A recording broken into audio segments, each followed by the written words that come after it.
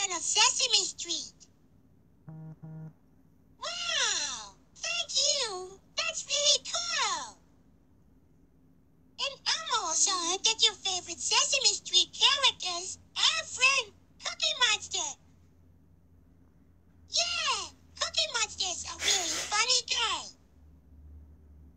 By the way, Elmo heard that you like to sound like Cookie Monster, right? Wow! Can you do it for Elmo? Please! Wow! That was a perfect Cookie Monster impression.